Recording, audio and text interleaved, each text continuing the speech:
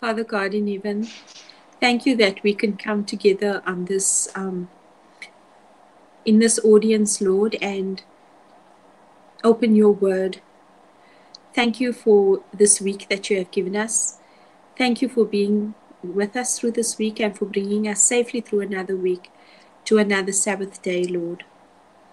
Father God, we thank you for your love and your blessings towards us.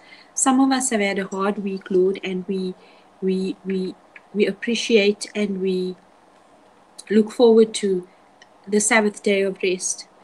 Lord, I pray that as we open your word, that you will please forgive us our sins, that you will open our hearts and our minds, that you will touch our brain cells with understanding. And Holy Spirit, that you will bless us, that we may apply your word to our hearts and not only be hearers of your word, but doers of your word as well. I pray for every person that has joined us in this cyberspace. Whoever needs to get a message, Lord, speak to them personally and give them a message that they so desperately need today.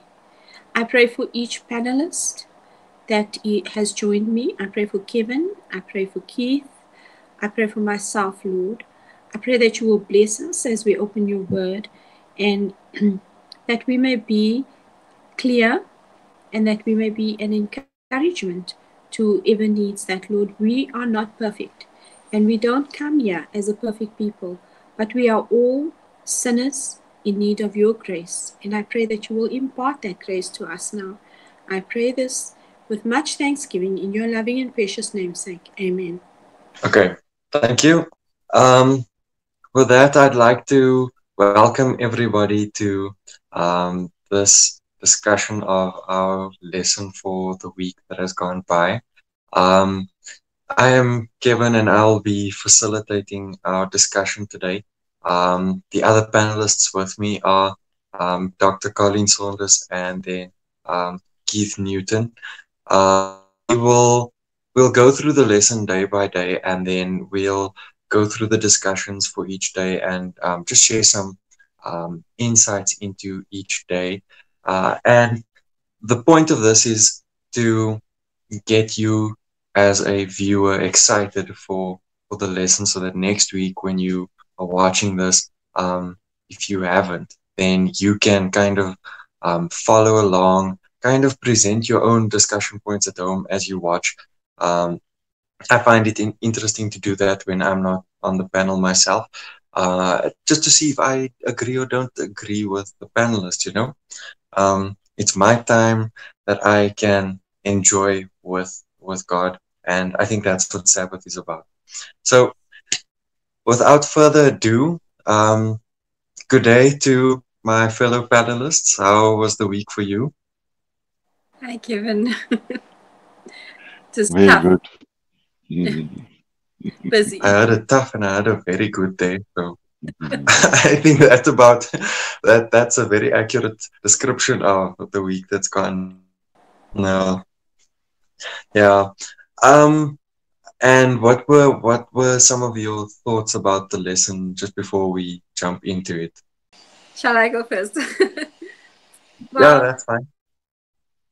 I to be honest with you, I find this lesson a an experience of growth, of personal growth for myself, um, and it's so applicable, not just only for witnessing, but for one's relationships in general.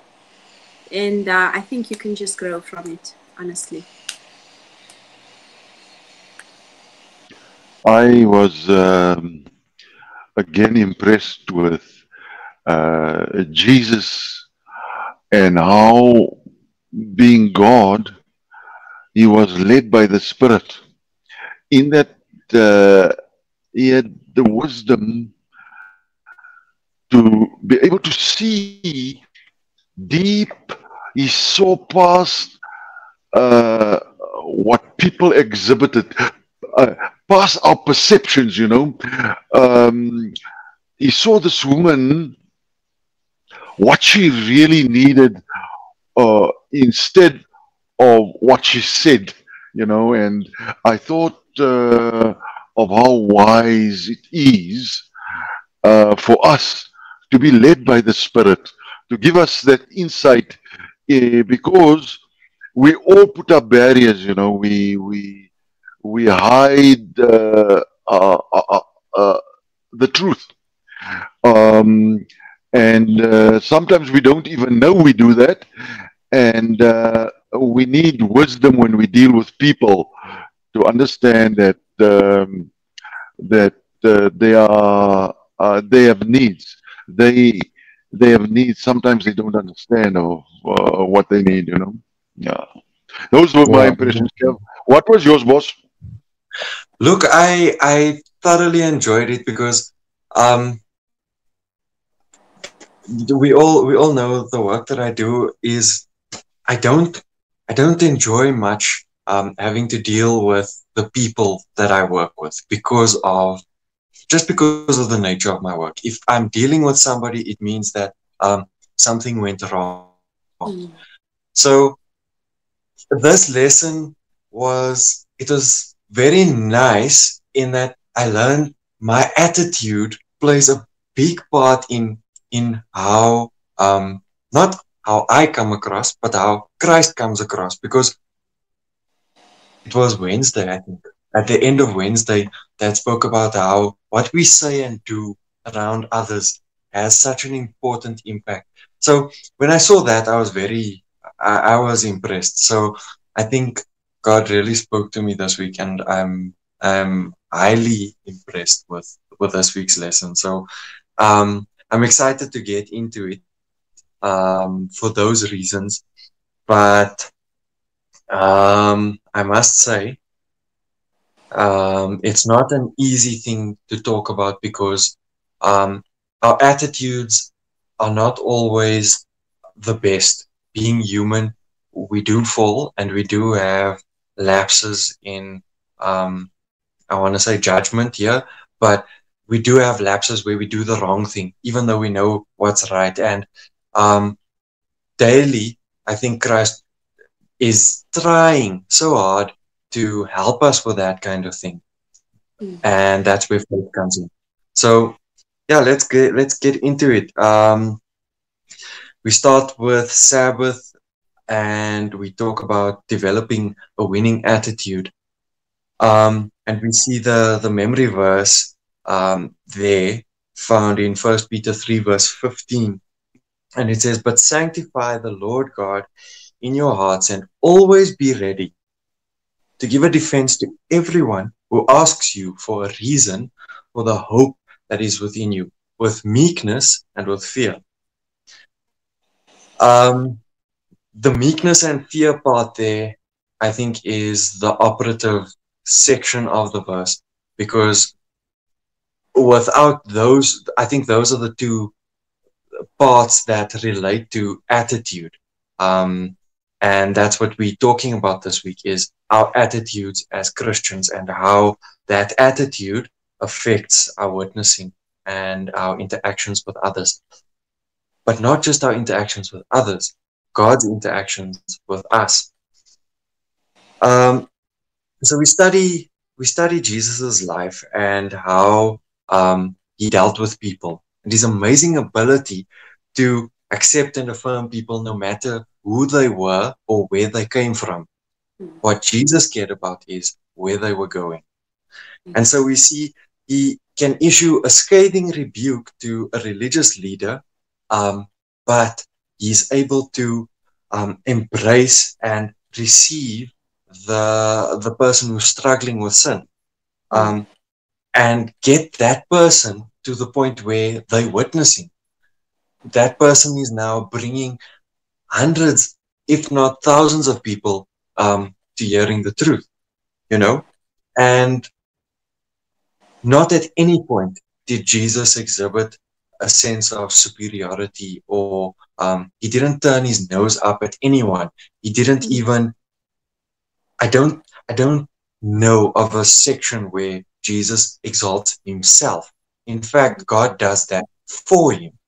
So, Mm. um, we're going to look at the way Jesus dealt with people and what we can learn from that, and also what we need to change based on what Jesus did. Because even though we deal with people just like ourselves who are fallen because of sin, and we have to influence these people for the kingdom, just as Jesus did. Um, but we have the responsibility here to treat these people with the respect that they deserve, um, as per what God says, not what we think, but what God says. So, did anyone else have a thought on Sabbath? Kevin, um, you know, when you read this verse in English, it says, "But sanctify the Lord God in your hearts." Now, I'm not speaking to you or for anybody else, but I did not properly understand that until I read it in Afrikaans. So, if you don't mind, let me read this verse to you in Afrikaans. Inteendeel, erken in julle harte Christus as die een wat seggenskap het. You see, sanctify the Lord in your heart. See God as having the authority in your life. And then it is you tread more softly when you deal with people, and it gave me great joy to read it. But let me continue. As julle dit doen, en iemand vra julle uit oor die hoop wat in julle leef, wees altyd reg om te reageer. I love it. Thank you very much, Kev. Kev, if I can just add something there as well, and it's in line with what Keith said now. I read this word, this one word that comes out to me in the second paragraph, and it's dignity. Yeah. Jesus, everyone with dignity. And that tells me he had no hierarchy of respect of persons. And for Jesus, people were people, Yeah.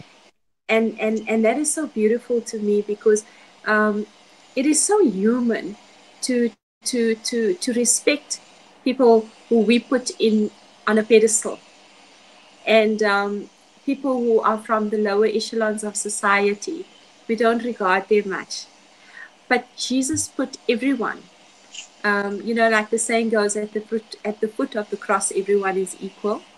And Jesus knew where he was going and where he was coming from, and that he was the creator, and everyone came from his hands.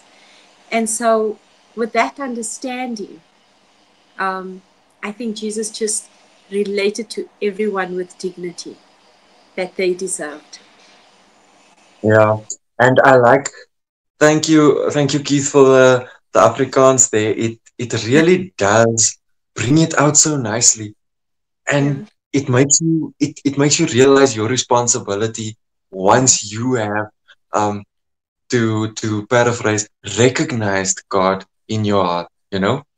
But yeah, I won't take up much more time with Sabbath. Let's move straight on to Sunday. Okay. All right. Sunday is my bit. Sunday and Monday. So Sunday speaks to the receptivity of the gospel. And, it goes into this experience where Jesus was on his way to Samaria. And his disciples would have chosen another way. But Jesus, and the lesson tells us that the Holy Spirit impressed on Jesus to go through Samaria, because there he had an appointment, a divine appointment with this woman at Jacob's well.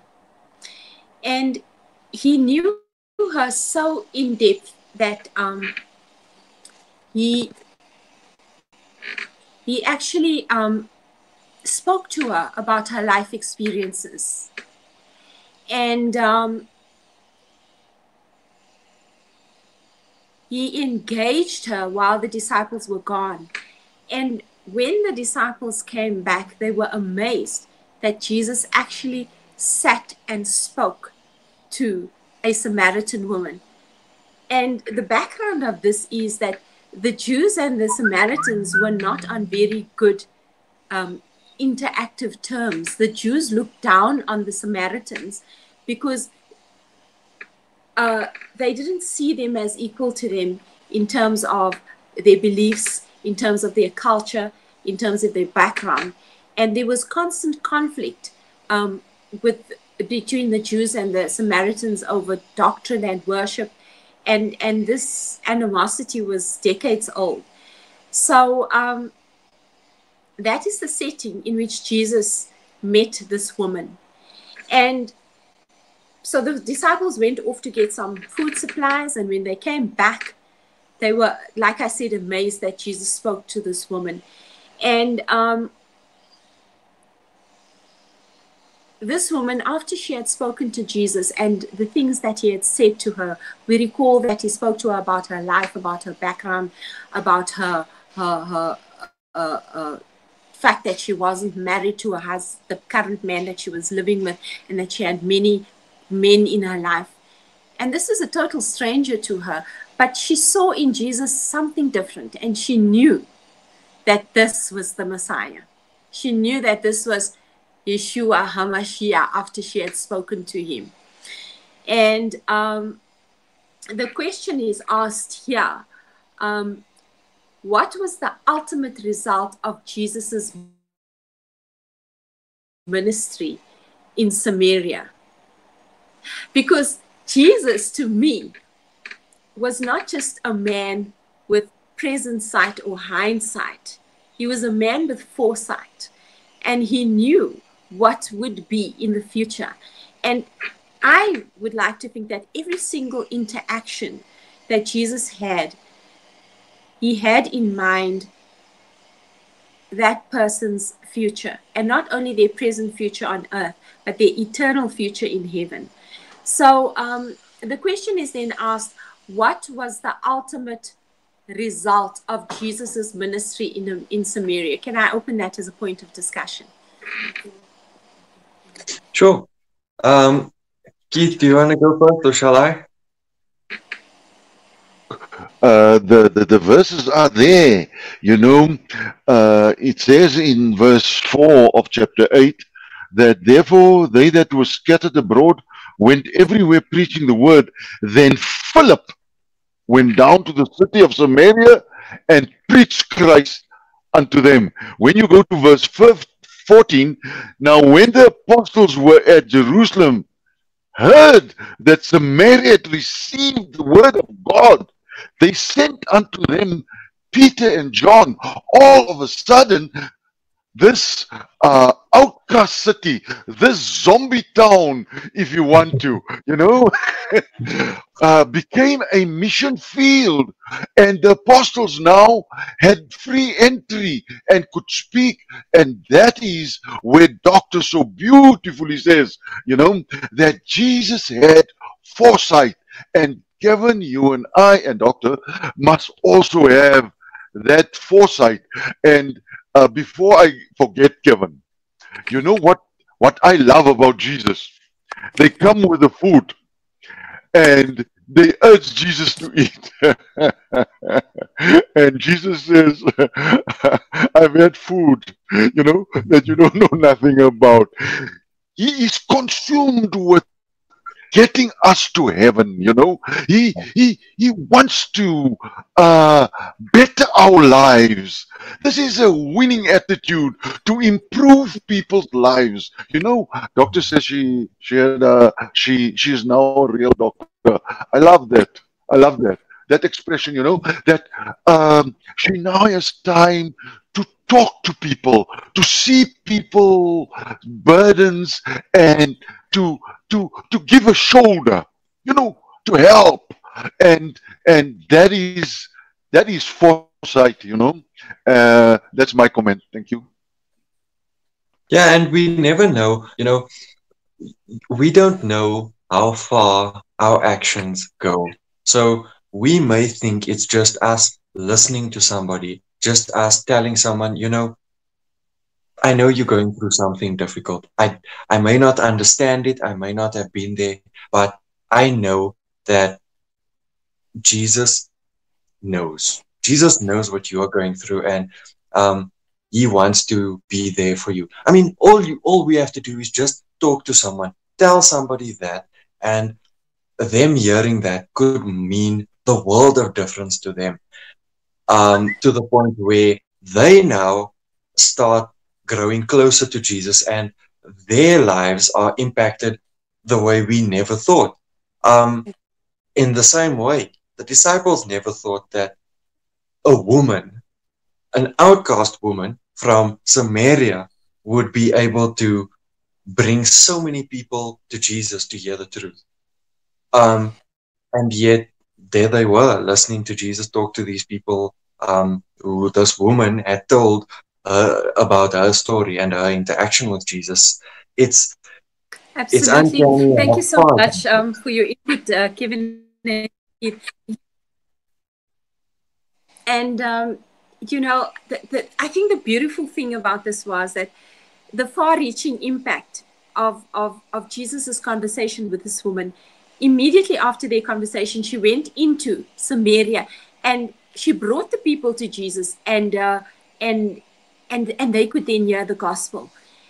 But also, I believe, and it says here in Acts 8, verse 4, 5, and 14, that that Keith so clearly outlined that Jesus laid the foundation of receptivity for the early Christian church when they go out and make disciples, that Samaria would be more receptive because of this interaction with Jesus, with this woman with Jesus, and then her subsequent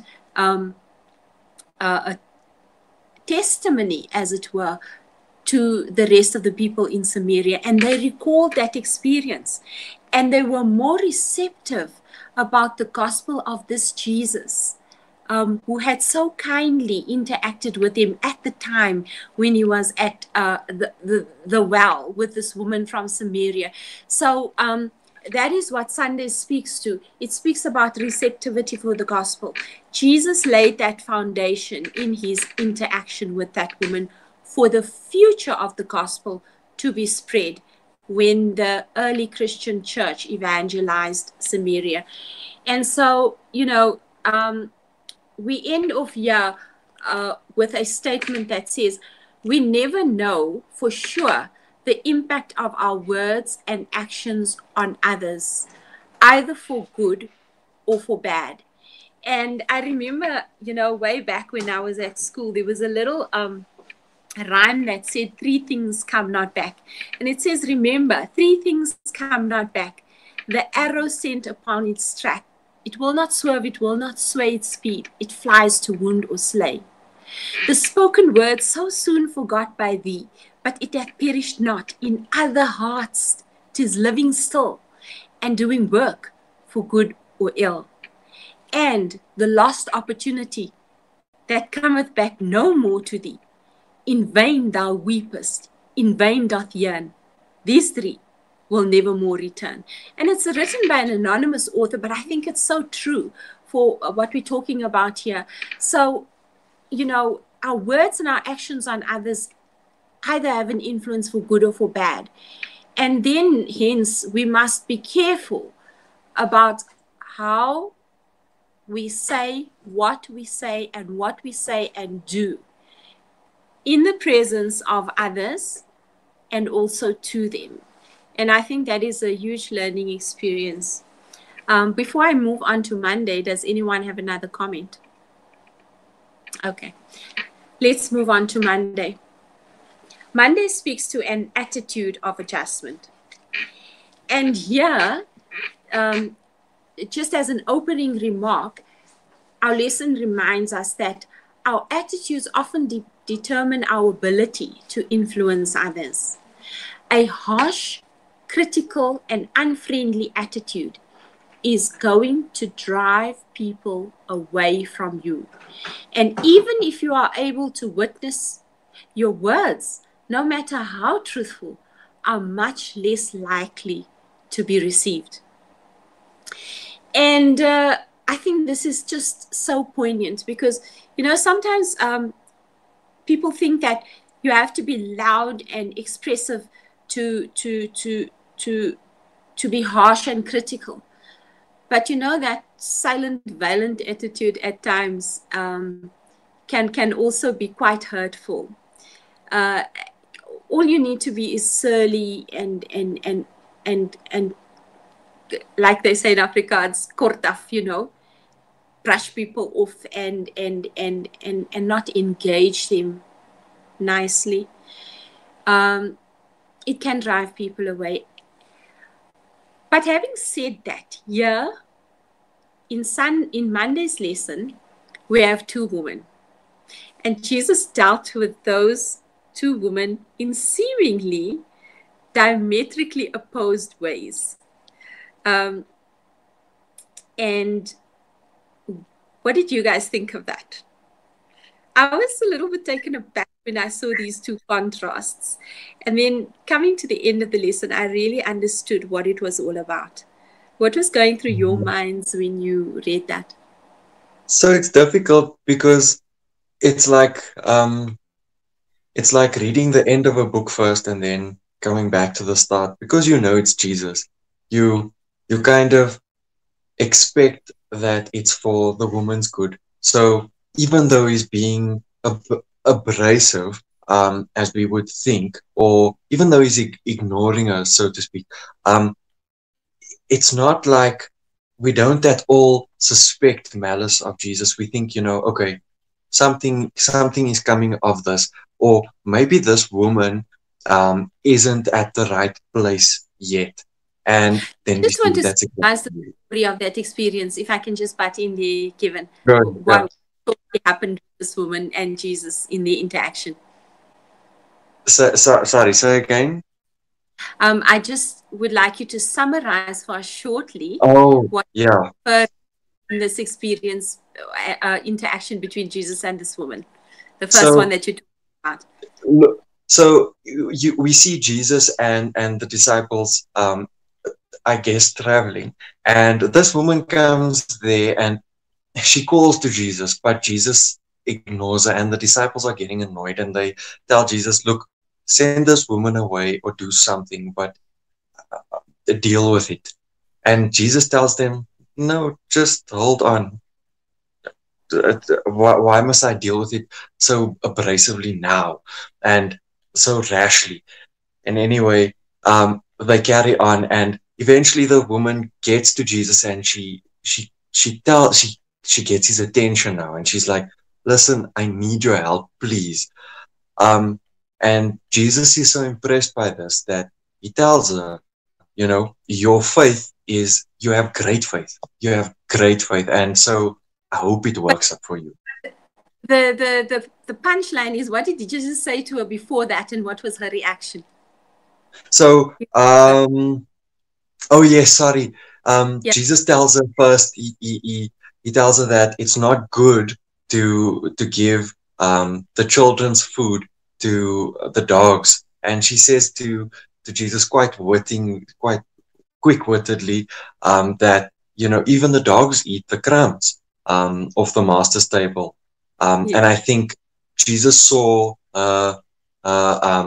thirst or not a thirst, but he saw her faith in that statement, that she could see through what he was saying to her. Oh, absolutely. And I just love this, because now we get to the second woman. And the second woman was Mary Magdalene. And here Jesus is invited to Simon's house and for a meal. And usually what happens is the guests' feet are washed by the host. But in this incident, nobody washed Jesus' feet. And so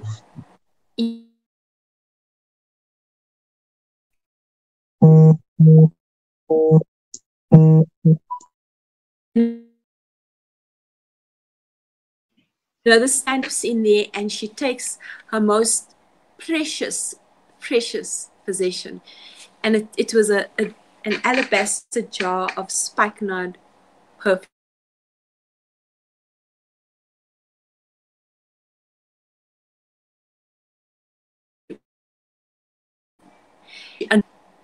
And there's protest, about wasting money and about this should not be done.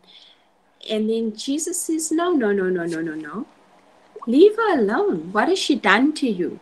All she's doing is she is honoring me, because you, Simon, have not even washed my feet when I came here. But this woman has washed my feet and dried them with her hair. And this was an action of love.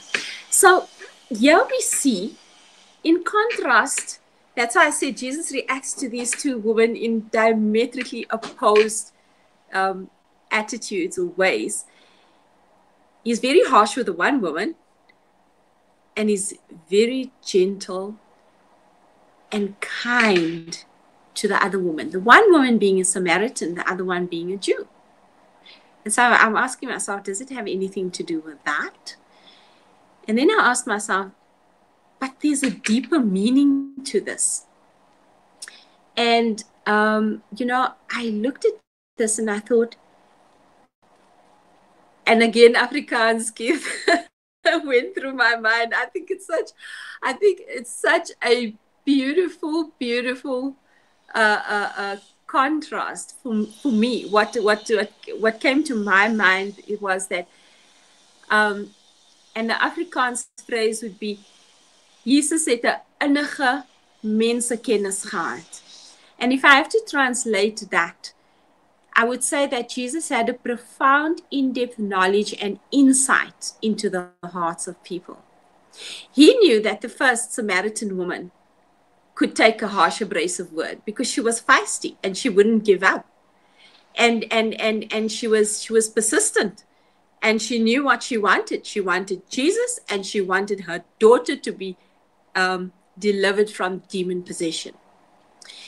And then there was the Mary Magdalene, who was fragile and broken in metal, and she had been really, if we can say it, to hell and back in her experience. And Jesus knew that if he had spoken one more harsh word to her, he might just drive her away for good and break her completely, utterly, and totally. And that to me were two totally different approaches, but both were winning essentials and winning attitudes, because Jesus knew people so well. And I thought to myself, before I interact with people on that kind of level, I need to sit back, listen, learn, and get to know what the person I'm interacting with is all about before speaking my own word. What do you think, Keith? Doctor, it is the insight and the foresight of Jesus that we need so desperately. It reminded me, this me of the words of the Old Testament prophet, that he will not break a broken reed. He will not deaden a flame that is busy going out, So he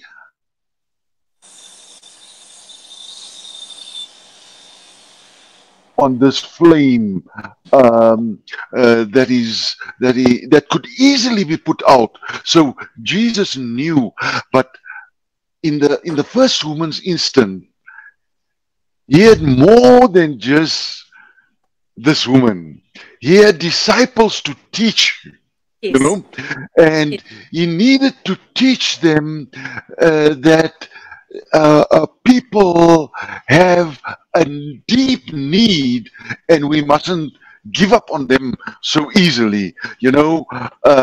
She didn't give up. She was tenacious, and I admire her for that. I mean, firstly, he told her, "I have come. I have not come. I've come to the house of Israel." You know, and then he tells her about the dogs, and she says, the puppies eat from the crumbs. So yes, those were my ideas, that he didn't put out a flame that was busy going out. And I love the way Jesus had this foresight and insight to people's problems. Yeah, sure. Yeah, thank you for that. And I'm done with my part. So I think when we adjust our attitudes, it does a lot, not only for our witnessing, but for life in general and our relationships in general as well. Over to the to I think it's Keith next.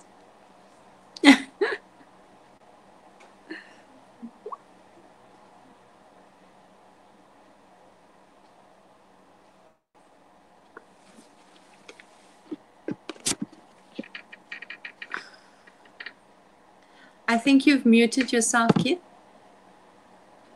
I thank you, Doctor. I'm speaking to myself now. All right, so it's presenting the truth in love. Yes. Okay, so our lesson points out very clearly to us that friendship alone does not win people to Christ.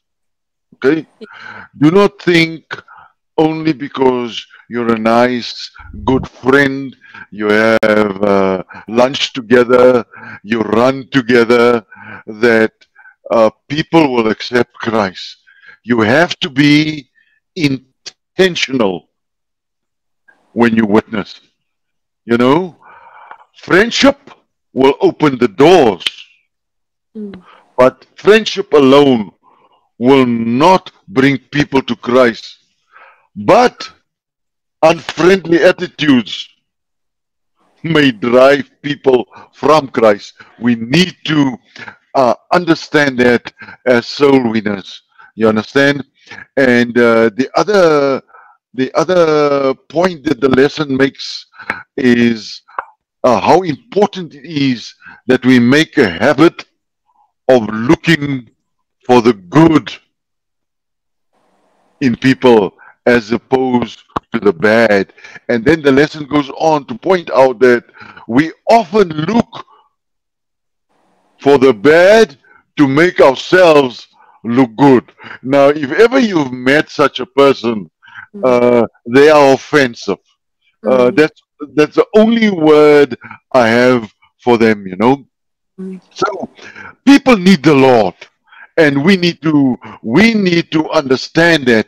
And the example is very clear, and that's why my concentration was a little bit bad at the beginning, because I was turning to Second Thessalonians, where we see a good example of Paul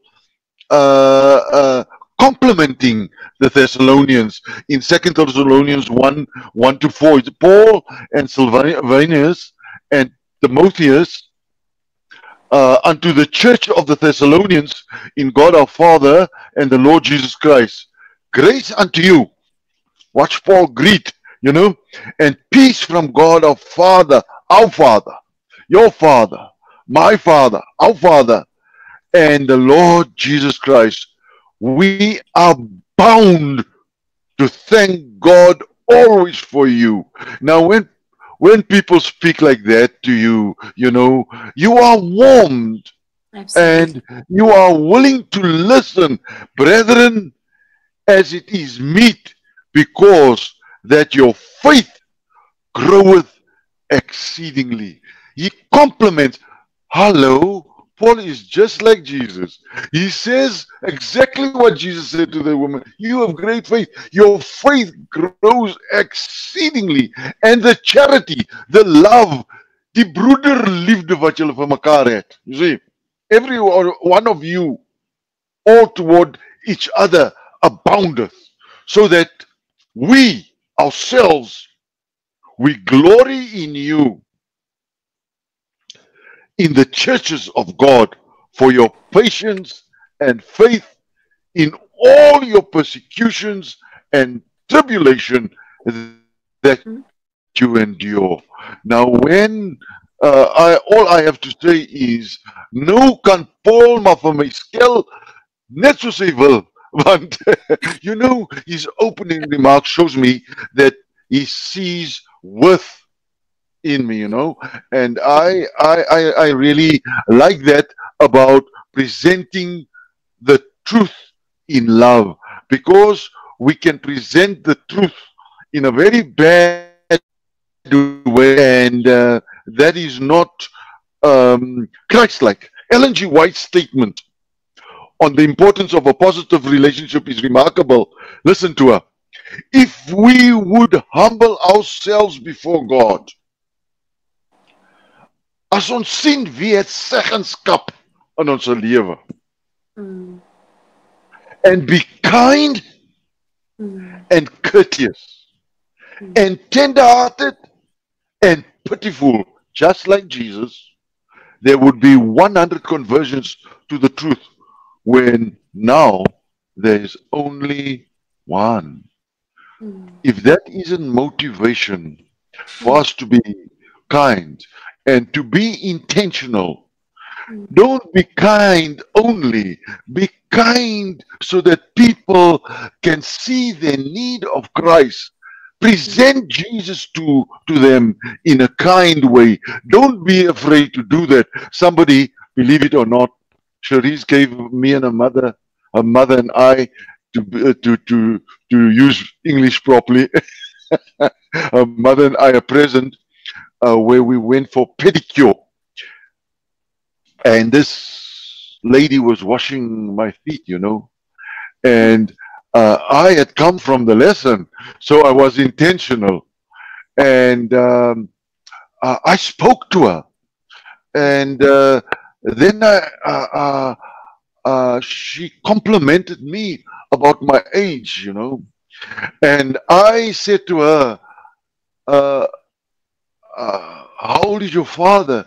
She says, my father's late. I said, okay, how old was he?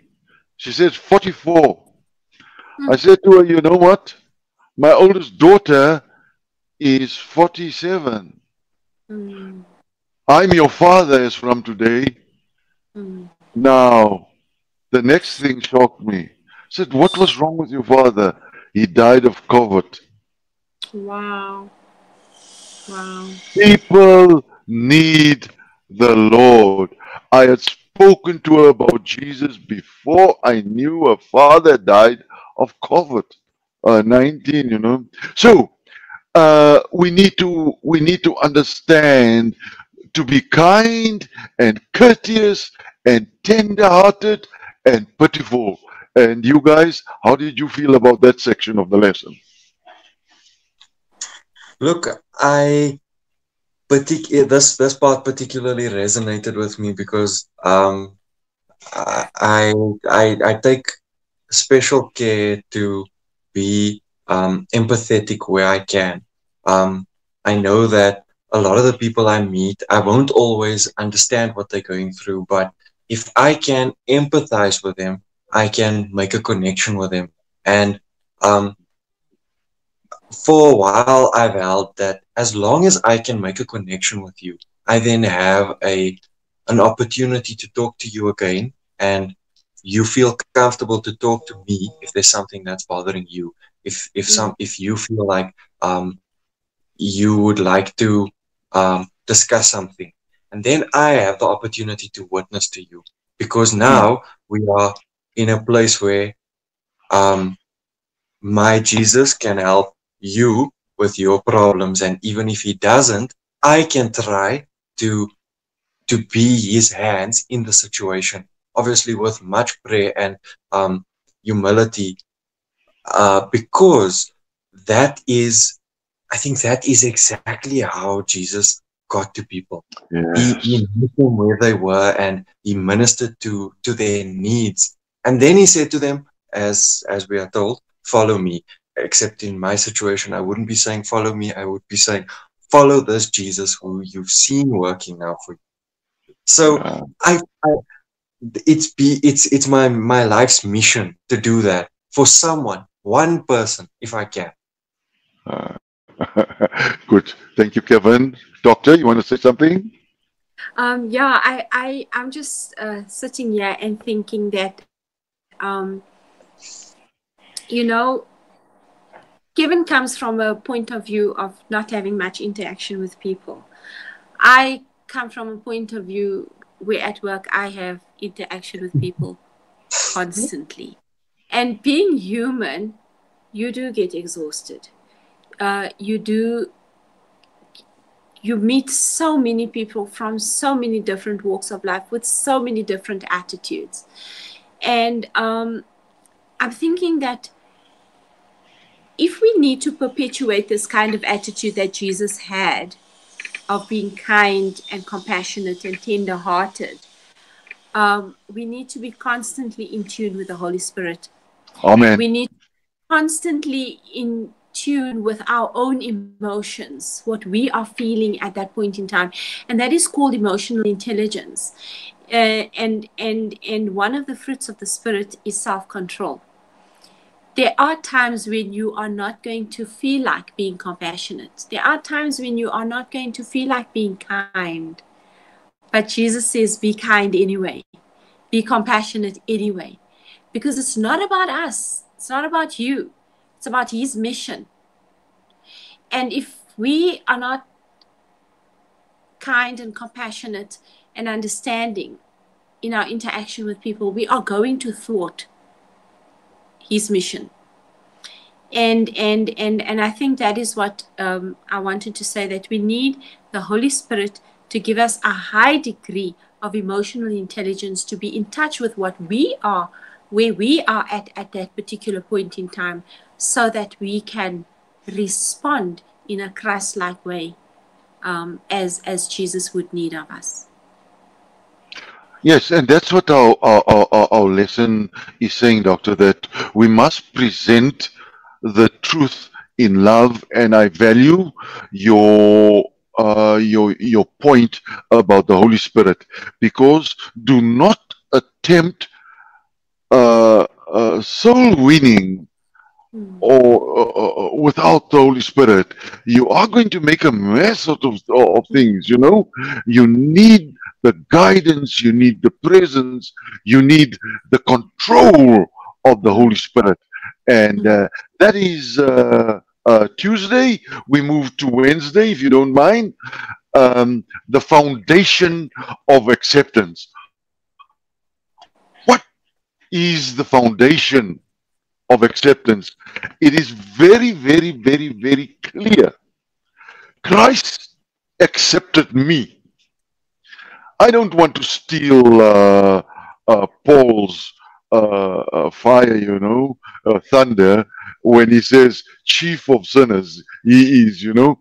But if Christ accepted me, the least I can do, because Christ is pure, Christ is holy, Christ is God, Christ is divine, Christ is creator, Christ is redeemer, Christ is our coming king.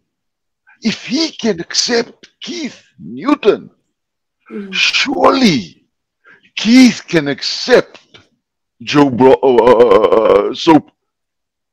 You know, surely Keith can do that. And and that is the foundation, I think, of acceptance, of being tolerant about people's faults, failings, or if you want to, sin. Try to live with people in a beautiful relationship without having their sin ever before you.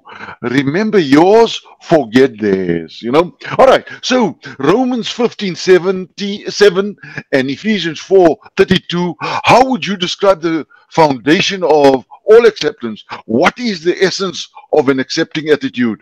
And Romans 5:15:7 in the ISV says, therefore, accept one another just as the Messiah accepted you. And then comes the phrase, Mm. for the glory of God.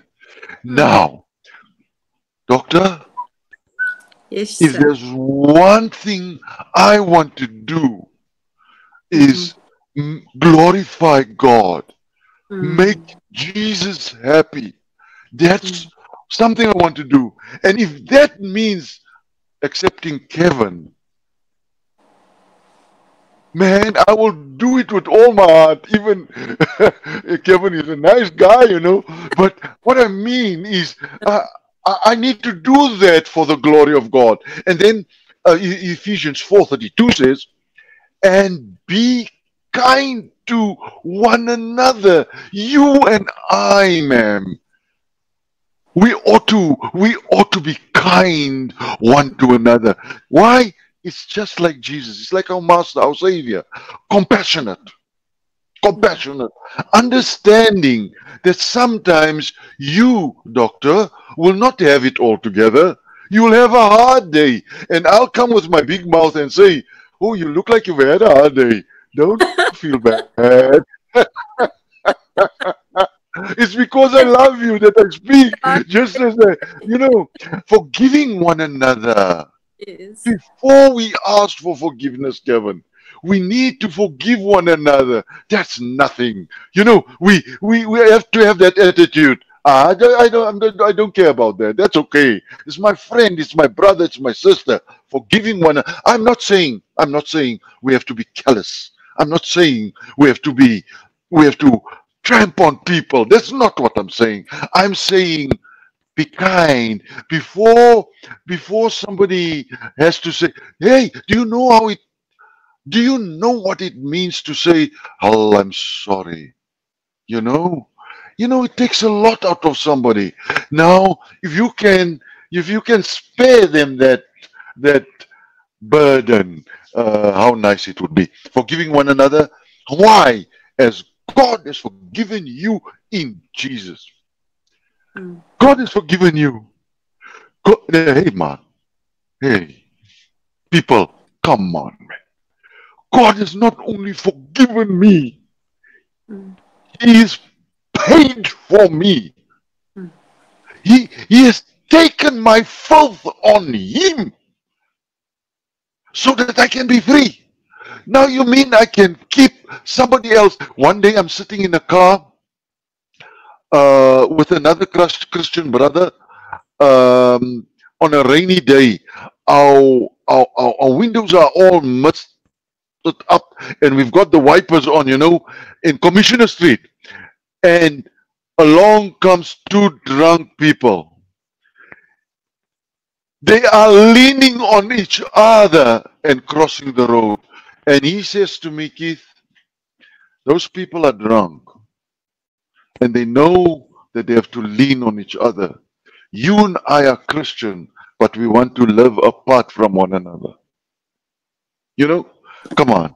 We need to learn the lessons, the foundation of acceptance. In these two passages, the Apostle Paul presents the principles underlying our acceptance of one another. Because Christ has forgiven and accepted each one of us, how can we possibly refuse to forgive and accept one another? Now, my 10 minutes for this section is almost up, and I still want to say so much. He accepts you anyway, not because of your own goodness. Why? But because of His. You see, He is good. That's why He accepts us. You know, and we need to understand that to fail to do this is to neglect to love. We must care enough to share life-changing, eternal truths with our friends. You know, my sister Marlene, she has a way of reprimanding you hard, and then she says, quite truthfully, if I don't reprimand you, I don't love you. I accept that with all my heart. With all my heart. She's reprimanded me before I was a Christian. On a Sunday morning when I'm laying and reading newspaper and she's working alone, she used to say to me, nog 'n bietjie slaap, nog 'n bietjie slymer. So kom jou armoede so as 'n wapende man. She's been reprimanded. I love her for that because I understand that she's reprimanding. Doesn't the Bible says those the Lord loves, he reprimands. Okay, so we must care enough to share the gospel with people, isn't it? Isn't it? Hey, people, if Herbie Albany didn't share the gospel with me, I don't know where I would have been. You Yeah. know, biblical truth presented humbly in Christ's spirit with a loving attitude Yeah. wins hearts and changes lives. It changes mine. It changed mine. I am determined to help somebody else on Yeah. on this way. That's my comments on Thursday. Please feel free to share yours. I'm going to mute myself. So, Uncle Keith, Keith, you kind of brought in the introduction to Thursday there. So I'm excited, but I'm going to give the doctor a chance quickly. No. Just one quick word. As Keith was reading this, that it came to my mind that secular psychologists coined the term of unconditional positive regard. And this, for me, speaks so much to what this lesson is trying to say here, that Jesus accepted people just as they were, without judgment, without bringing them down. But at the same time, his intention was to lift them up, to the standard where he created us to be, but in love, because of his grace and his mercy. And I think that as sinful human beings, we have so much to learn there, because we can be so judgmental, we can be so harsh, we can be so unkind and so unloving that it hurts people,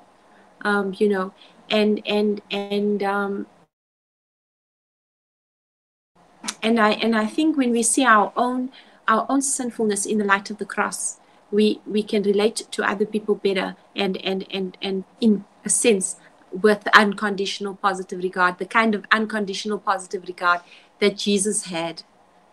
And that's about what I need to say. Yeah, thank you, doctor. It's the truth lovingly presented makes all the difference. And we see that Jesus didn't neglect presenting the truth for love's sake, because in fact that wouldn't be love. Just as Keith so aptly pointed out in the previous section there, it's there's no conflict between the truth and love, because when you love somebody, you will tell them the truth. However, you will do it the right way. And that right way is only possible when you are under the guidance of the Holy Spirit, when you have spent time talking to God and getting in tune with Him first before you go out and try to get someone else in tune with Him. So we see that when truth is presented humbly and kindly, it's a statement of love. And Jesus is love. He's the way, the truth, and the life, and He's the only way.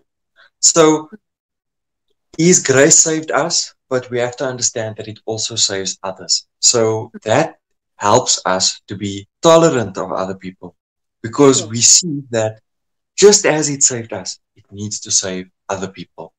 It's Yes. not us who save people, it's God's grace. So, um, you know, without that, um, I want to say hard hitting side of love, we end up with sentimentalism, which is not useful to anybody. Um, Mm, we can't grow as a community, we can't grow as people, we can't grow as friends, we can't mm, even grow our relationships if we don't have truth. And sometimes that truth is difficult to accept, but love makes it easier to accept.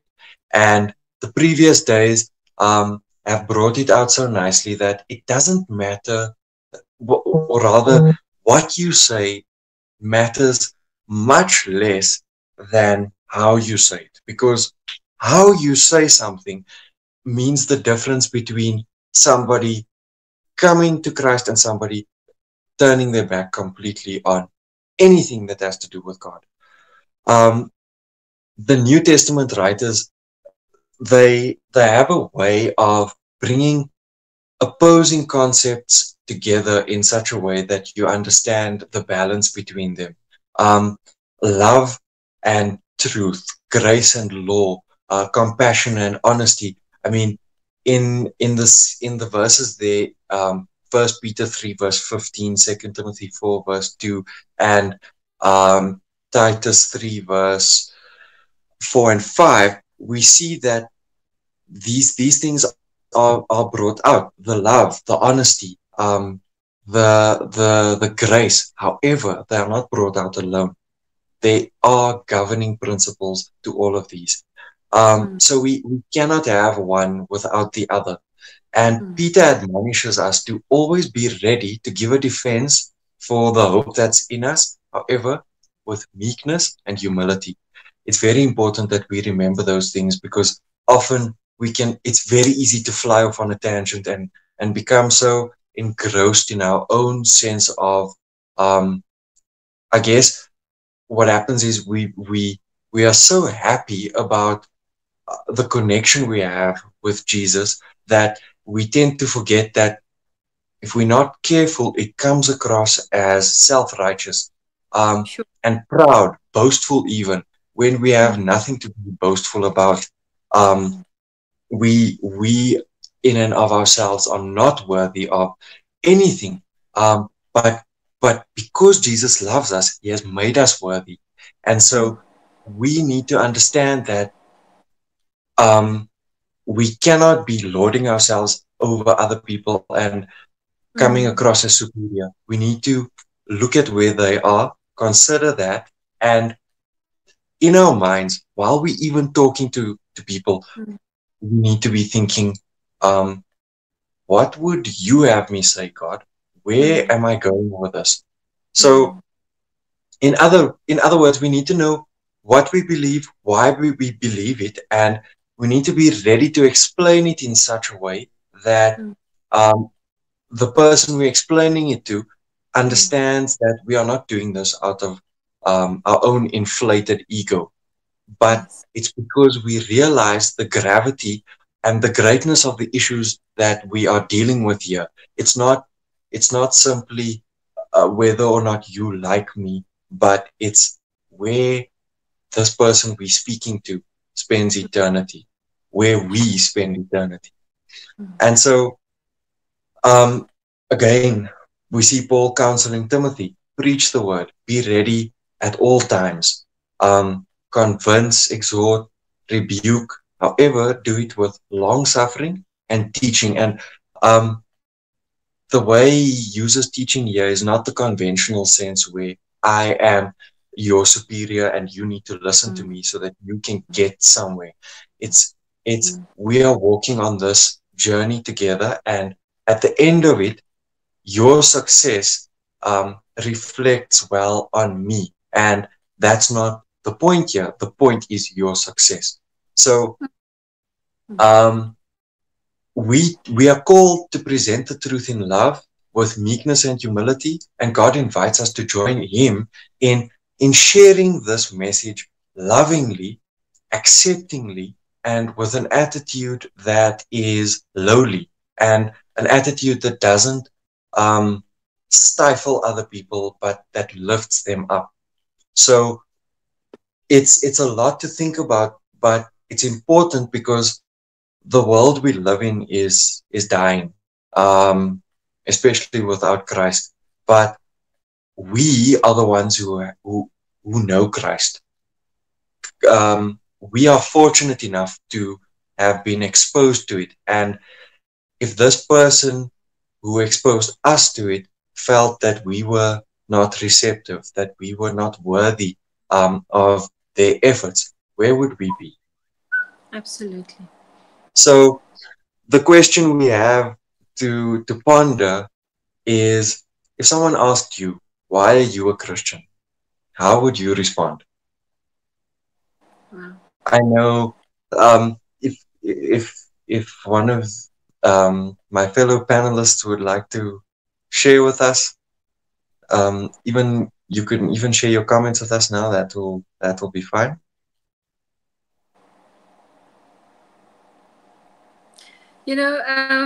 I would say that uh,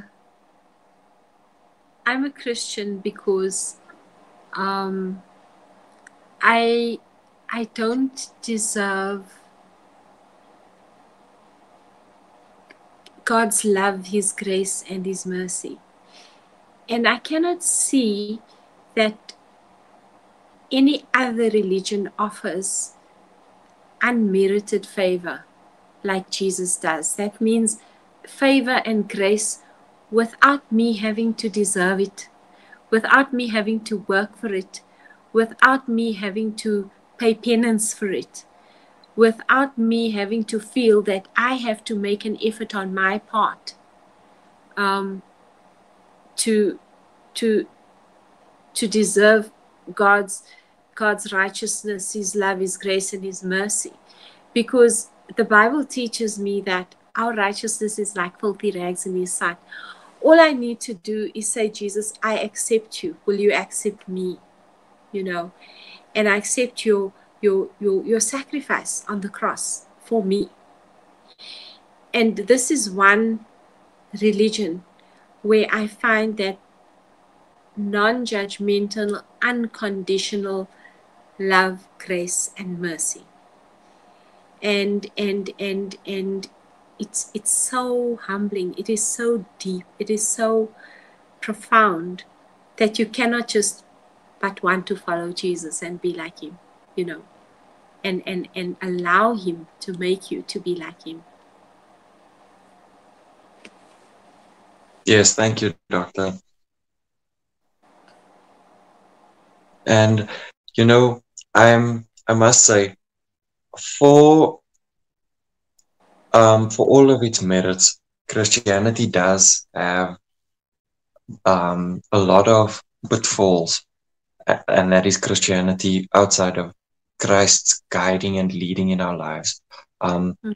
we can end up feeling we can end up being very judgmental Yes. without realizing it. And that's why it's so important that we constantly stay um, cognizant of what God has done for us. And also, we need to keep Him in view at all times. As soon as we lose sight of Him, we end up um, in a very dangerous place. Sure. In Because when we look at Christ, it's in Christ that we see the tenderness of the shepherd, the affection of the parent, the matchless grace and of the compassionate Savior. His blessings He presents in the most alluring terms, Mm. and He's not merely content to just announce these blessings. No, He presents them in the most attractive way to excite a desire to possess them. So we, as His servants, are to present the riches of the glory of the unspeakable gift. The wonderful love of Christ will melt and subdue hearts when mere reiteration of doctrines would accomplish nothing. Sure. And we are exhorted to to comfort God's people, that, you know, He brings us good, that there's good tidings, that we are not to be afraid, because God is there for us. So if you want to read the rest of that excerpt that I read there, it's found in Desire of Ages, pages 826 and 827. But this lesson was one that I will probably read a few more times, just to remind myself about these things, not just in my my walk with Christ, but also the way I treat other people. Because I must say, I am guilty of being less than compassionate, not as tender-hearted as I should have been, unkind even in some situations. But my responsibility as a Christian is to look at that and pray, ask God for forgiveness and for guidance and strength to do better in the days, the months, the weeks that lie ahead in my life. And I pray that for each and everyone watching this, that we will ask God to give us a winning attitude, an attitude of acceptance, an attitude of love, meekness, and kindness, so that Christianity will be attractive to people and effective also. But yeah, anyone else with a comment?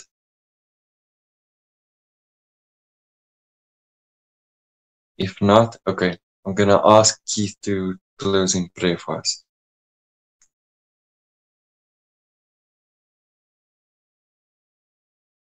Sorry, Keith, you're on mute there. I beg your pardon. Let's pray together. Our Father, we thank you very much for your word.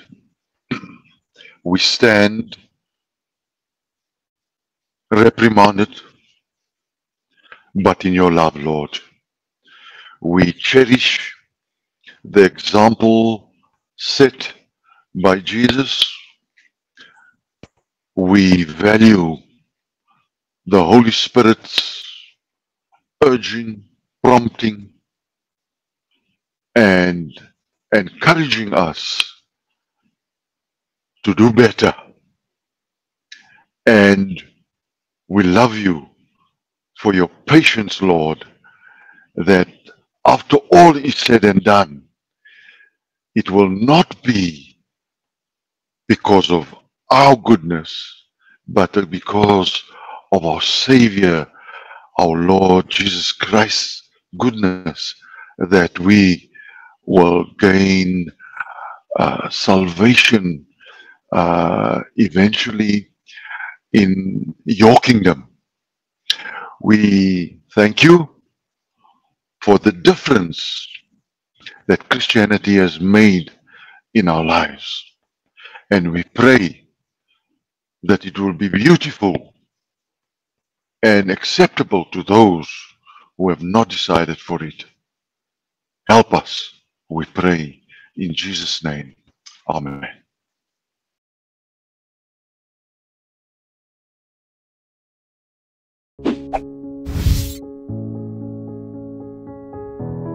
Hi, I'm Dr. Randy Bevins. Today, I'm going to tell you about a product that will reduce your risk of heart attack. It is at least as effective as maintaining an ideal body weight, reducing high blood pressure, reducing cholesterol, or stopping smoking. It is virtually free, and there are no side effects in healthy people. This product, if taken in recommended amounts, will cure or significantly reduce the incidence of many diseases. These include kidney stones, gallbladder disease, constipation, urinary tract infections, high blood pressure, glaucoma, and venous blood clots. Although not yet proven scientifically, this product is thought to be important in reducing or improving most diseases known to man. On top of that, there are no adverse effects in healthy people. In fact, overall health and well-being are improved. Have you figured out what we're talking about? 2 hydrogen atoms bound to 1 oxygen atom forming H2O, or water. A study published in the American Journal of Epidemiology showed that those who drank more than 5 glasses of water per day had significantly less death from coronary heart disease compared to those who drank less than 2 glasses per day. Dr. Chan, the principal investigator, wrote, "Basically, not drinking enough water can be as harmful to your heart as smoking.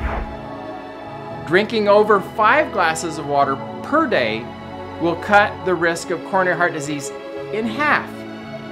This has an equal or greater effect than any other well-known preventive measure." The researchers also noted that if people drank anything other than pure water, their risk for coronary heart disease actually increased. This includes tea, coffee, soda, and even fruit juices. Dr. Chan noted, people need to be made aware that there is a difference, at least for heart health, whether they get their fluids from plain water or from sodas. Perhaps you're wondering, how is it that something as simple as drinking water has such a substantial effect on our coronary health? Well, it has been shown that dehydration elevates blood stickiness and increases blood elements that promote clotting. When elevated, these are risk factors for coronary heart disease. So, how much water should you drink? Here's a good rule of thumb. Take your body weight in pounds and divide it in half. That number is the recommended number of ounces you should drink every day. Naturally, your need for water increases with exercise, warmer temperatures, and fever. When dealing with these situations, use your common sense and make sure you drink enough. It is helpful to drink at least 1 glass of water as soon as you wake up in the morning, as well as a glass of water at bedtime. This has been shown to significantly reduce your heart attack risk for that night. Your body is 75% water and your brain is 85% water. Water is more than a simple solvent. It is important in many body functions. With all of these benefits, why don't we hear more about water? Could it be because you cannot patent water? There's no profit in its research or its promotion. As you can see, in our goal to live longer, better, healthier lives, we need to develop the habit of drinking generous amounts of water in conjunction with reducing or eliminating the consumption of tea, coffee, soda, and fruit drinks. We just need plain pure water. Because of the risk of BPA in plastics, it's best to avoid most bottled water. It's a good idea to filter tap water. This can be effective in most situations with a good charcoal filter. This will also save you money in the long run. For those of us with well water, it's a good idea to have your water tested to make sure that it does not contain toxins such as heavy metals. So, in our goal to live 120 years of age, drinking plenty of water is definitely one of the most important habits that we can develop.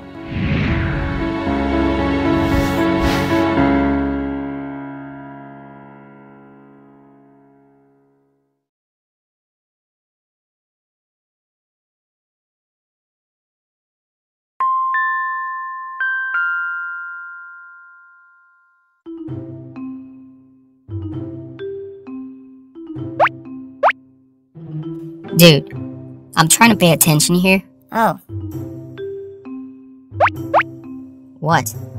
Dude, when am I supposed to give offerings? Whenever you see the basket? Yeah, I know that, but like, should I give every time there's a call in the church? No. And what if I don't have anything to give?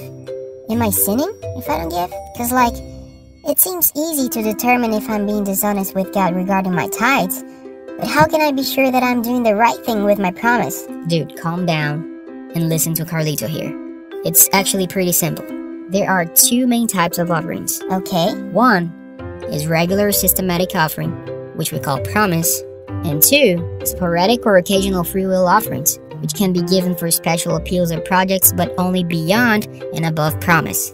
I see. So when should I... Hold on, I'm getting there. Now, our most fundamental motivation to give promise, regular and systematic offerings, should never be based on the needs of others, nor on any call made at church, or even on personal feelings or sympathies. You know what I mean? Yeah. Our motivation must always be based on God's initiative to bless us with an income or increase, and be given as first fruits every time God gives us a financial blessing. For He is ever the first to give. So we give when He gives, and after His giving. Exactly. And if you have received nothing from Him, and your income is 0, your tithe and promise will also be 0. And you're considered faithful. On the other hand, if you don't return tithe or give promise every time you have an income, you fail to recognize God as the origin of life and of all blessings. Fair enough. Everything makes sense now. You sure? Yep. Okay. All right. Now stop poking me. As you return your tithe and give your promise, be grateful to God, who is the origin of life and all blessings. May we put our desires last and God first. Gracious God, we thank you this day, O Lord. The Sabbath is indeed a delight, a blessing given by your hand, and we thank you for giving us a day of rest. We are the church united as we pray from different locations, connected through something more marvelous than technology, your Spirit, dear Father, filling us with hope and vision. We come first of all with thanksgiving, dear Lord. Thank you for the many blessings we have experienced in this time of social distancing. Old friends reconnecting, some households learning about togetherness, others enjoying more quality time with you in scripture and prayer. Thank you for the joy of food and the beauty of music, dear Lord. Thank you for this springtime season, which is lifting us with a promise of new life. Lord, this morning, we come together with lament as well. This virus has caused so much loss here and around the world. So many suffer, so many families grieve, and we don't know when it will end, dear Father.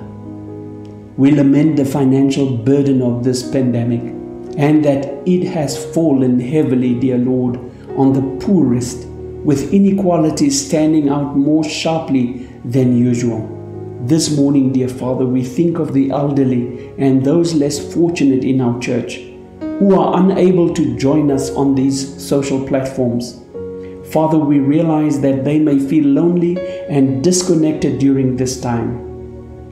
Lord, we bring our families who are bereaved before you. We think of the Adams family, Abdrabu, Euster, Pretorius, and Sikwe families. Lord, we know there are many more, but we think of them this morning. Lord, there are more families devastated by illness and disease as well. We also bring the family of Nathaniel Bradley Julius, the 16-year-old boy who was killed by police recently. Father, we think of the 2 young girls who were raped in Kagiso. We pray for their families as well, dear Lord. Father, you know that gender-based violence is rampant in our communities, in our country.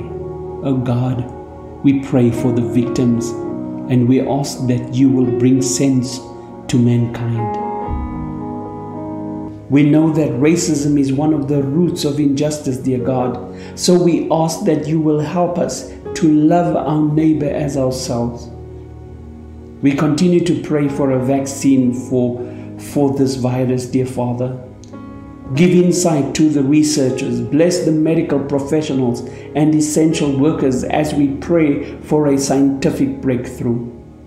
Give wisdom to our church leaders, Father, making difficult decisions about how to do ministry during such a time as this.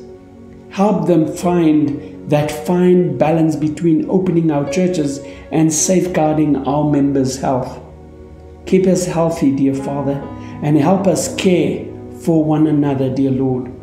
We trust in you because you have been with us, showing us the faithful path in good time and bad. And dear God, your word promises that you will be with us come what may, and grant us the peace that we are looking for, that we are searching for, dear Father, and give us the assurance that you will never leave us. In Jesus' wonderful name, amen.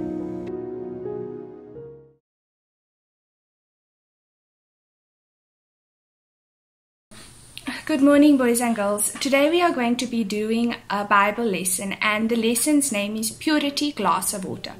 But first, let us close our eyes and pray. Excuse me. Thank you, Jesus, for the wonderful morning you've given us. Thank you that we are all awake and that we are all feeling good today.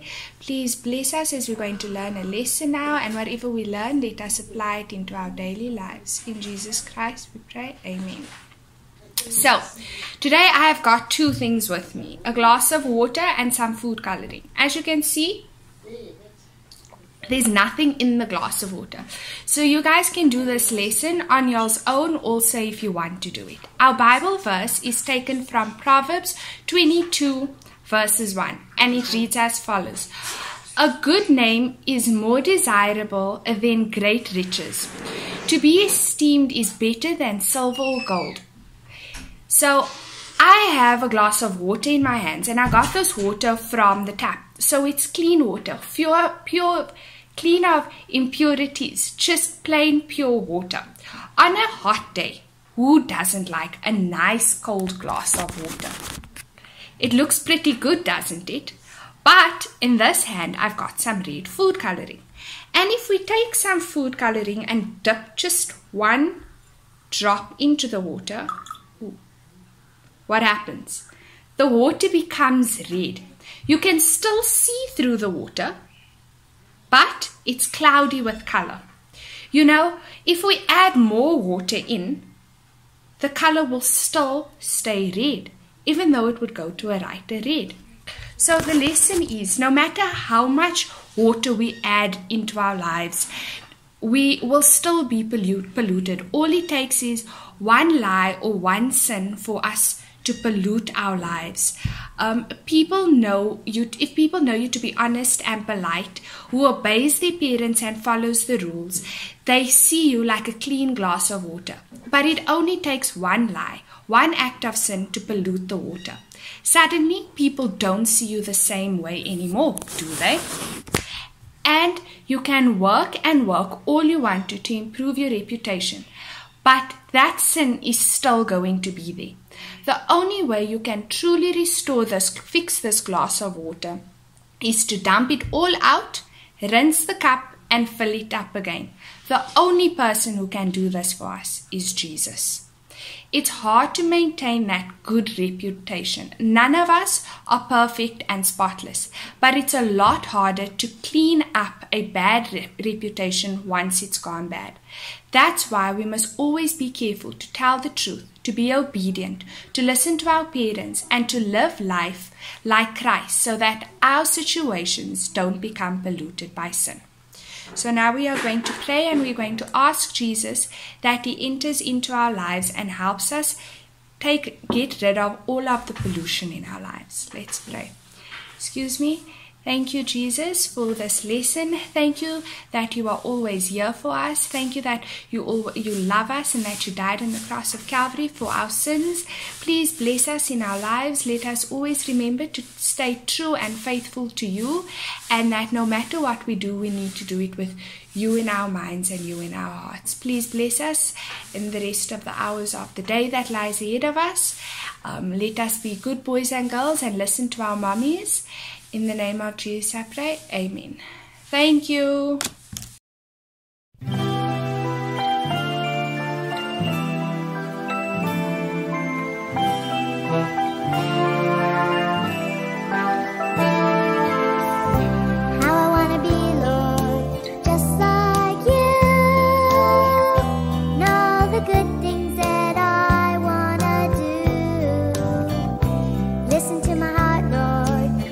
It's true when you give your peace.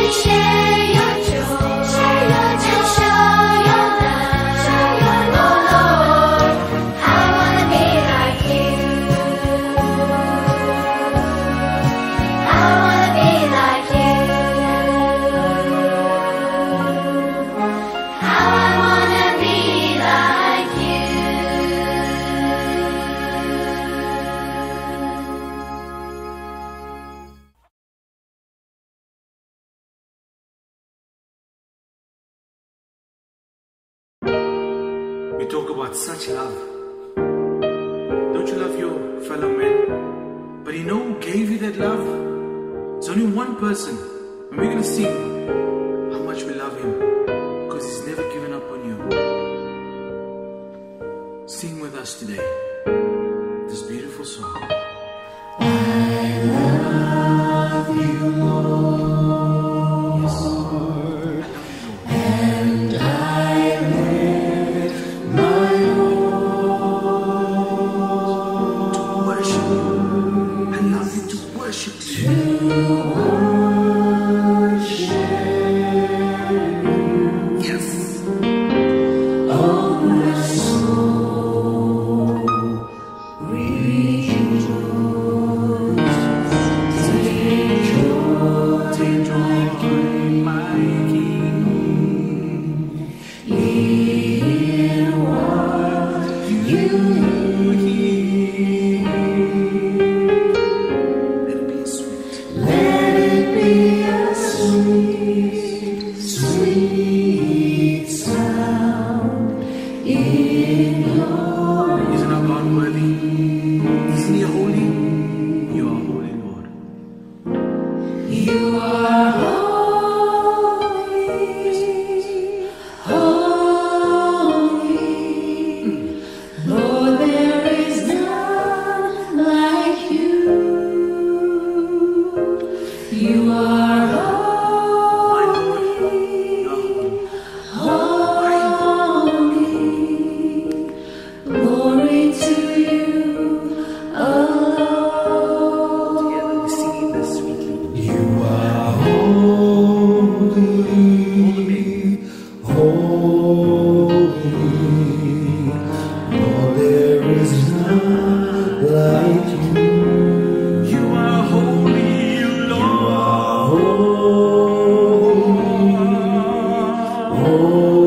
Holy. Oh yes. Glory to you alone. Together I'll sing. I sing your praises forever. Come on, guys.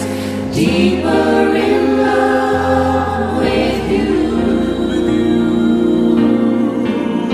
Hearing your chords where I'm close to your throne. I found where I belong.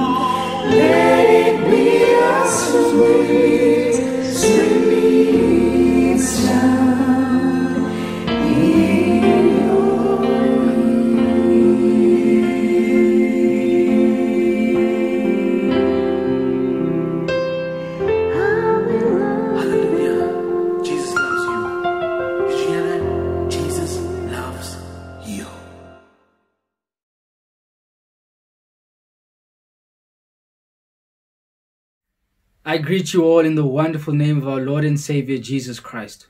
What a privilege it is for me to be able to share a word with you. And I hope that as we spend time together, that we'd both find a blessing, that we'd both leave here or leave this page enriched. At this present moment, I want to avert your attention to the book of 2 Corinthians chapter 5, verse 17. That is 2 Corinthians chapter 5, verse 17, and it reads as follows. Therefore, if anyone is in Christ, he is a new creation. The old has passed away. Behold, the new has come. Our subject title for this morning is taken from the book Steps to Christ, and that's ultimately what we will be studying as we spend time together. The chapter is entitled The Test of Discipleship. The Test of Discipleship. Let us pray together. Father in heaven, as we gather in your holy name, we ask, Lord God, that the Spirit of God would fall upon us in this moment. We ask, Lord, that you would hide me behind the cross so that you and only you may be seen. Father, may the words of my mouth and the meditation in my heart be acceptable in your sight. In Jesus' name we pray. Amen. The test of discipleship. In the present day, the world has been shaken, perplexed. Things are upside down. It's been everything but regular, sometimes everything but comfortable. Now more than ever, people hate making commitments. And even if they make them, they have a hard time keeping them. Employers cannot commit to the promises they made to their employees. Spouses break their commitment of till death do us part when things get rough. Churches have a hard time in getting their board members to commit to duty.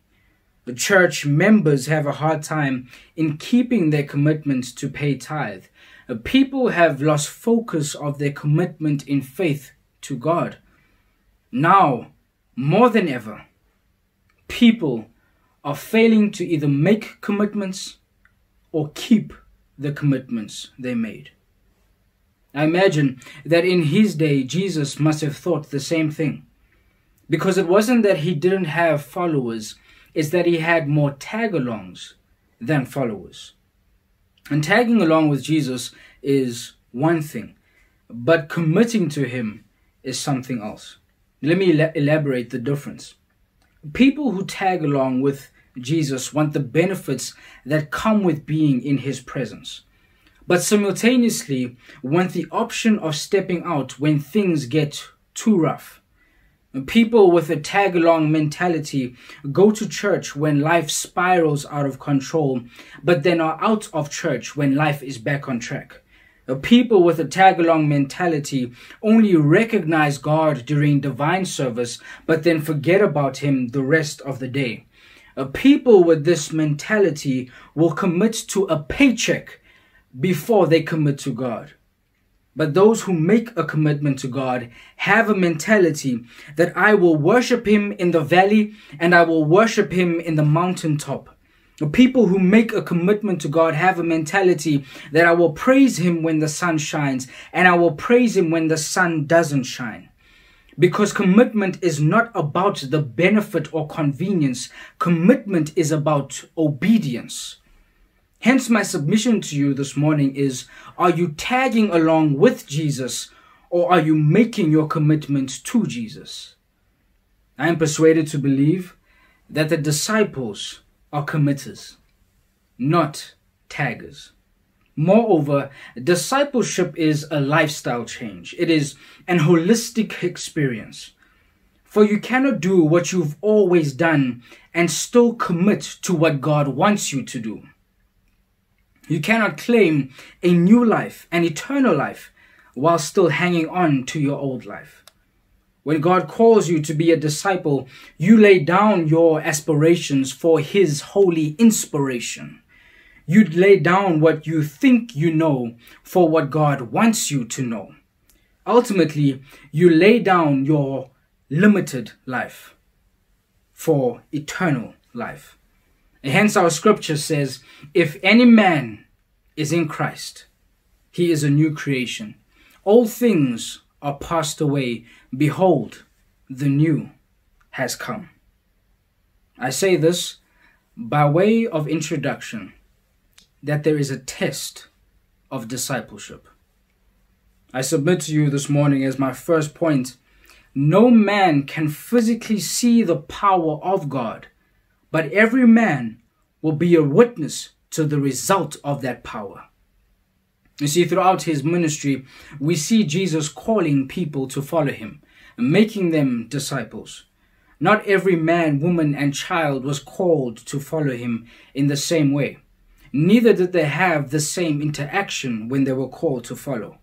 You see, James and John, they were seaside, supposedly straightening out their nets, removing debris and searching for any tears. Peter and Andrew were already in the water, preparing to cast their net out of their boat. Matthew was called upon when he was sitting in his tax booth, updating his records, making sure that everyone paid their taxes to the state. Nicodemus came to him secretly in the night and made his commitment. Thieves came to their decision while still hanging on a cross, and Paul's experience was down a dusty road to Damascus. You see, not everyone has the same story to the point of their conversion, but everyone made the same decision. It must be made clear that discipleship does not just entail a literal following of Jesus. Discipleship involves a spiritual conversion. Ellen White makes a statement in the first paragraph that even when a person may not be able to tell the exact time or place or trace all the chain of circumstances in the process of conversion, still, this does not prove them to be unconverted. So we may not have the same story, but we ended up serving and following the same God. And even there lies the blessing, because it proves that the mercies of God are new every morning. At some point in your life, for whatever reason and in whatever circumstance, your life required a change, or even better yet, an upgrade. And there you encountered the hand of God. But unlike the disciples, who had the experience of a physically appearing Jesus, what we have is a sense of the Spirit of God at work in our hearts. We don't physically see the power, but we sense and feel the result of that power. If I were to say it differently, I would say the work itself is intangible, but the result is tangible. What you've been through, how far you have come, and who you have become are the tangible result of God's intangible work. But still, Ellen White says it better. She says, it is that regenerating power which no human eye can see that begets a new life in the soul. It creates a new image. It creates a new in the image of God. While the work of the Spirit is silent and imperceptible, its effects are manifest. If the heart has been renewed by the Spirit of God, the life will bear witness to the fact. It should be clearer now that the life you live is indicative of whether or not a conversion took place in your life. When a conversion takes place, a change will be seen in character, habits, and even pursuits. In other words, the conversion must be an indication that the grace of God has located us and our lives must resemble that. A disciple's life must reveal that the hand of God and His grace are hovering, circling, and working. By ourselves, we can never accomplish a change of heart. Only God can do that. We can never claim the righteousness of Christ. Only God can do that. We can never be made anew. Only God can do that. Though we cannot physically see the power of God, the result of that power will be made evident in you.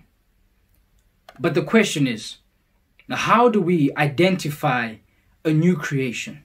How do we identify someone who has been converted? And here Ellen White even provides us with the answer. Those who become new creatures in Christ Jesus will bring forth the fruits of the Spirit: love, joy, peace, long-suffering, gentleness, goodness, faith, meekness, and temperance. They will no longer fashion themselves according to their former lusts, but by the faith of the Son of God, they will follow in His steps, reflect His character, and purify themselves even as He is pure. The things they once hated, they now love. The things they once loved, they now hate. The proud and self-assertive become meek and lowly in heart. The vain and supercilious become serious and unobtrusive. The drunken become sober. The vain customs and fashions of the world are laid aside. But here is the concluding thought to this. There is no evidence of genuine repentance unless it works reformation. Let me repeat that. There is no evidence of genuine repentance unless it works reformation. The second point I present to you this morning is that Christ's character is seen in His followers. Jesus was a teacher. He taught the scriptures and parables to His parishioners. He taught children of the love of God. He taught the disciples the methods of ministry. Hence, many called Him Rabbi, which means teacher. While He walked through the dusty streets and stood on hills, His responsibility was to teach, and His followers' responsibility was to learn. And that is why a disciple literally means learner. Learn by observing and learn by serving. The psychological impact is that while you observe the teacher, you begin to imitate the teacher and so become like the teacher. Where the teacher goes, you go. What the teacher does, you do. The way the teacher speaks, you begin to speak. His verbiage and sound now begins to resonate and reflect through you. The way the teacher moves, you pick up on and so begin to move. What you behold in your observance of Him, you become. And it is your relationship with the teacher that determines how far you replicate Him. For if you have an in-depth relationship, you will have a greater resolution of the characteristics. If you have no relationship, well then, how can you imitate what you have not seen or known? If you want to have the mind of your teacher, you need to be spending time in his company. If you want to have the intellect of your teacher, you need to study and be determined to know what he knows. The relationship should be of such a standard that when people come across you, they see glimpses of the one who taught you. It is this depth of your relation to him that determines how much you will reflect him. What am I getting at here? If the character of Christ is to be seen in his followers or in his disciples, then it is the depth of the relation to the teacher that determines the reflection of the teacher. You need to spend time with your teacher to become like him or her. And if you don't spend time with him or her, then how can you expect to become like them? You need to know Christ the way he knew his Father when he walked this earth. Everything the Father was, he displayed and demonstrated on earth. And everything the Father was, he was. And they were of one substance, made of the same material. They exemplified these features and characteristics. That's why Jesus says to Timothy, how can you claim that you don't know the Father when you have seen me? If you have seen me, then you have seen the Father. The relationship between Jesus and the Father is the ultimate example of what a relationship should look like between us and him.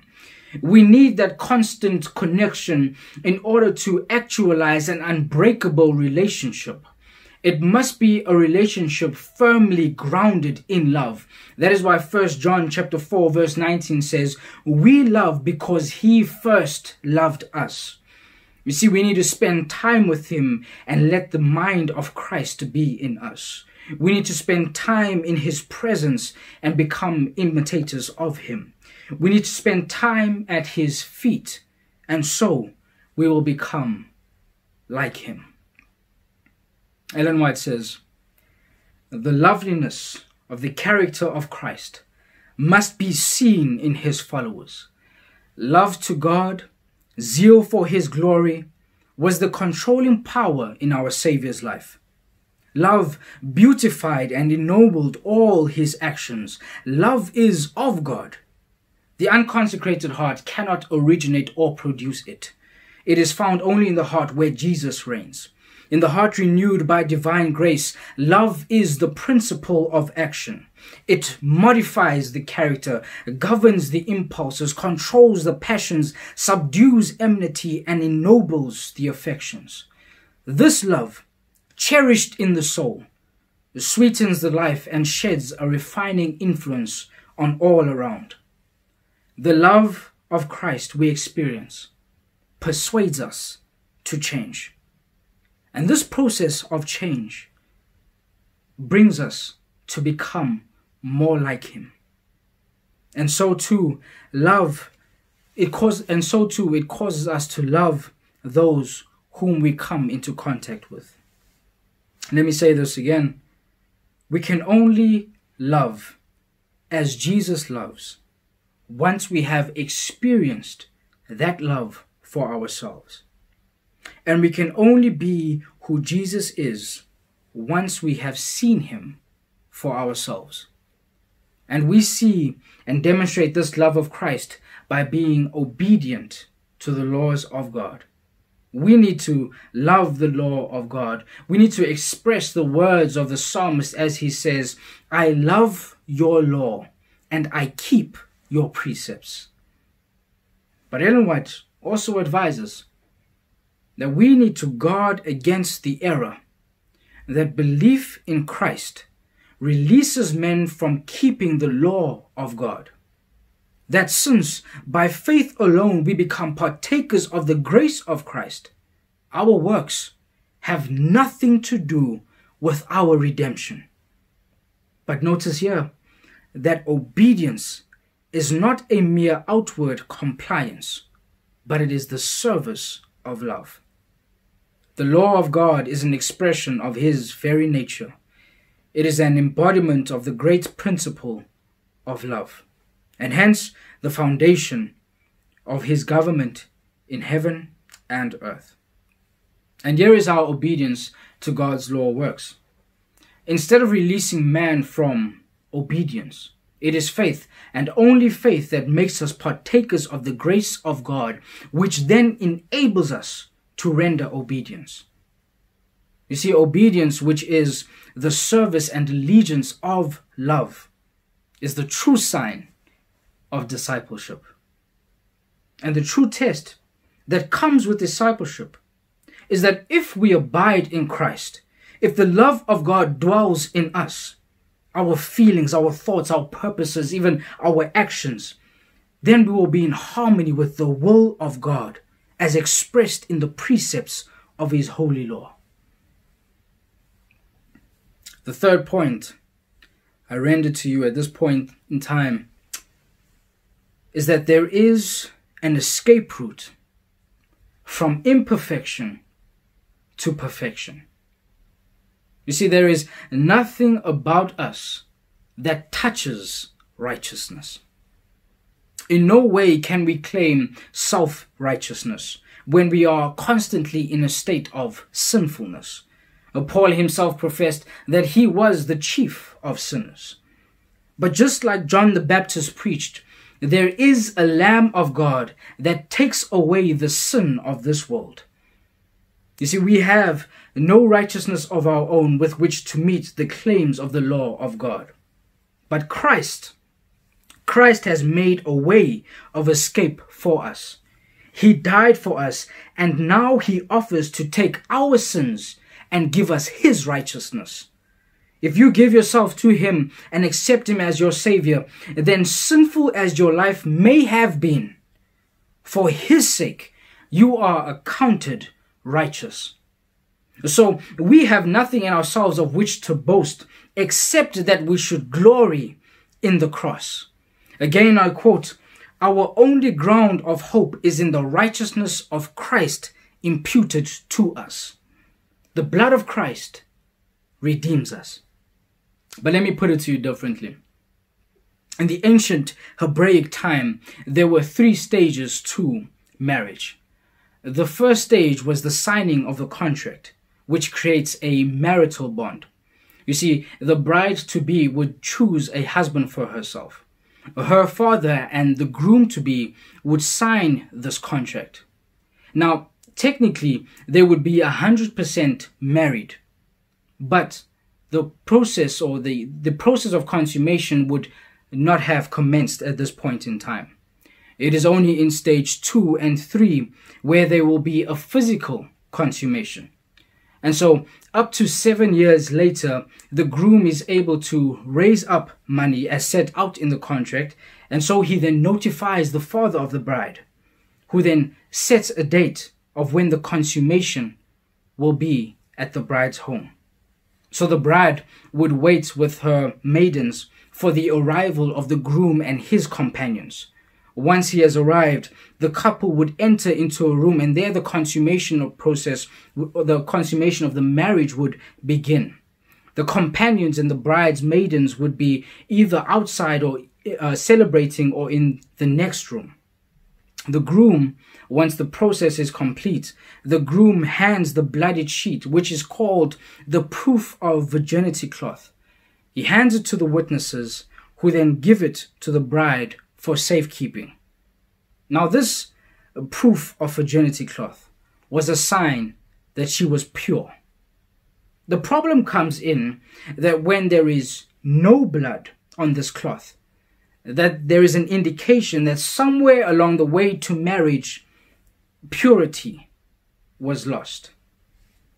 And this problem resonates with us because when the time comes for us to enter into a holy communion with the Father for an eternity, we will have no proof of purity because of our sinful nature, which did not allow for that. But it is then that the love of Christ stands in our stead. Because when our cases are presented to the Father, Christ points to his own blood that was shed. It was his death on the cross that makes us faultless before the throne of God. Because of his death on the cross, it is his blood that is placed on that proof of virginity cloth, so that the Father will see his perfection, his blood, his sacrifice, and not our faults. He presents his blood on the cloth, and the Father sees that we are covered by his blood, and so giving us the escape route from imperfection to perfection. We have a reason to give praise, because Christ's character stands in place of our character, and you are accepted before the Father as if you had not sinned. Right now, Christ is at the right hand of God, making intercession for us. You see, the true test of discipleship is this: the closer you come to Jesus, the more faulty you appear in your own eyes. But the closer you come to Jesus, the more like him you become. By the grace of God, we are called his disciples. By his love, we become like him. The less we esteem, the less we see to esteem in ourselves, the more we shall see to esteem in the infinite purity and loveliness of our Savior. A view of our sinfulness drives us to him who can pardon us. And when the soul, realizing its helplessness, reaches out after Christ, he will reveal himself in power. The more our sense of need drives us to him and to the word of God, the more exalted views we shall see of his character, and the more fully we shall reflect his image. If any man be in Christ, he is a new creation. Let us pray. Father in heaven, Lord, we want to make a commitment to you daily. The saying, Lord, that we will follow hard after you, that we will be in pursuit of you because of your relentless love for us, because of your love that doesn't run out, neither does it give up on us. We thank you that we are covered by the blood of Christ, and we more so thank you for the sacrifice that was made. Lord, each day we seek to draw from that inexhaustible fountain of grace. Father, may we be like you. May we be imitators of you. May we have the same mind as you, so that we can do your mission, so that we can be about our Father's business, and so that we can one day spend an eternity with you. These things we ask and pray, not because we are worthy, but in the name of Christ Jesus. Amen.